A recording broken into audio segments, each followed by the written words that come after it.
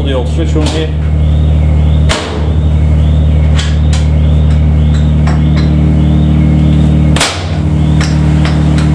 Remember this on de-energized. Sodium bulb here, and I'm testing this Amp²hour meter, but I noticed really interesting inrush current on the ammeter when this lamp starts off. So I'm going to plug it in and watch the meter. This igniter doing its bit. Tick, tick, tick, tick. This is quite interesting. That meter is 1 amp meter, so the 400 ampere is 1 ampere. Meter, and I will see how it goes, and it should taper off. It's interesting to see the igniter doing its job. Got a steady load here, 1 ampere.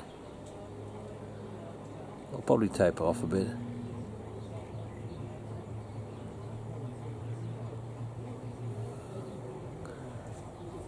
Analog meters are always quite good for this type of work. So I'll show you the scale on this meter. Where is it? 400 to 1, there it is. This meter is taken off. I'll take the cover off shortly. You probably can see the disc. I'll just go a bit lower. Going pretty fast. And this is the label. Meter is rated for used for a CT ratio 1200 to 1 ampere in its previous life. Ampère kwadratuur meter voor wisselstroom, dat is een Amp²hour meter voor alternating current. Made by Landis Gyr Switzerland.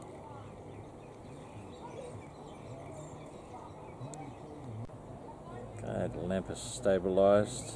It's coming orange slowly. I don't know if you can see it. There's a bit of orange glow in there.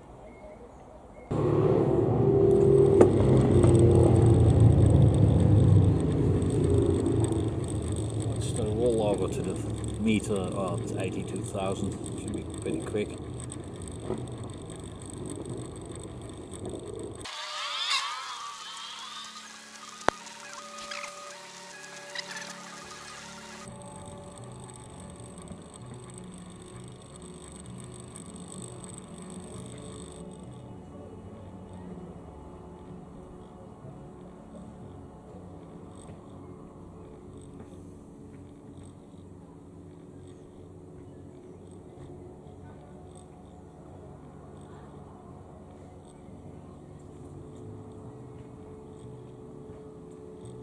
Go 82,000 Amp²hours times 10,000.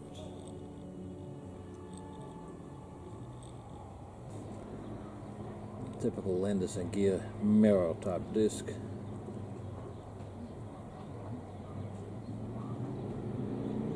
Not sure if you can see it in here, but it's interesting. This is a gear increase on this meter here, this particular gear. Normally you got drive, and reduction, reduction, reduction. This is increasing the speed to the register.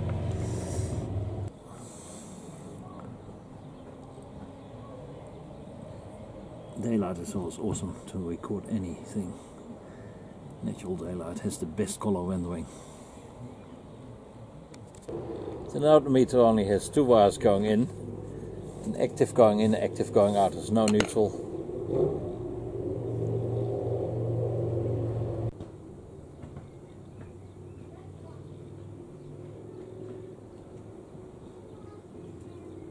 All metal gear train, of course. I will take the register off so you can see the actual drive.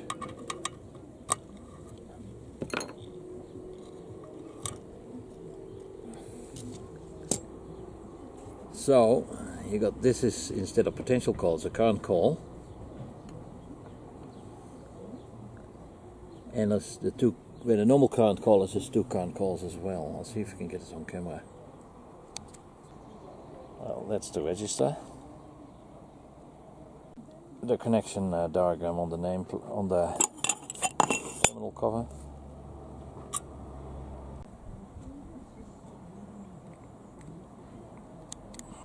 The HPS lamp current is just on the 1 ampere.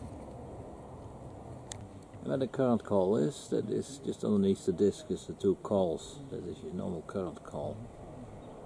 Quite interesting the way they've designed this device. I did have an old Siemens hour meter, but I can't find it. That was designed with a similar principle, disk drive, but calibrated to do exactly 1 hour per hour. If I'll find it, I'll put a YouTube video up. I did a video on this thing many years ago, but I thought I might as well do another one. This new collectors may have missed one of the older videos. It's up on the nameplate, so the meter type is an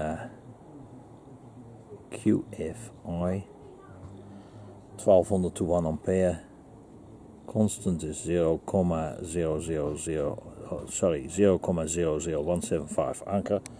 Our rotations per amp²hour. The number is crossed out, 50 Hertz. The silly part is the number is crossed out, but there's still a serial number still on the cover here somewhere. I did see it. Where was it?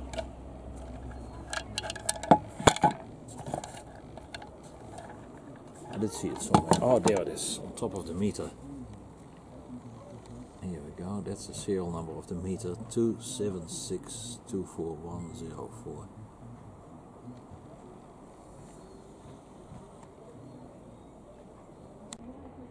Yeah, probably about an hour later, it's happily turning around.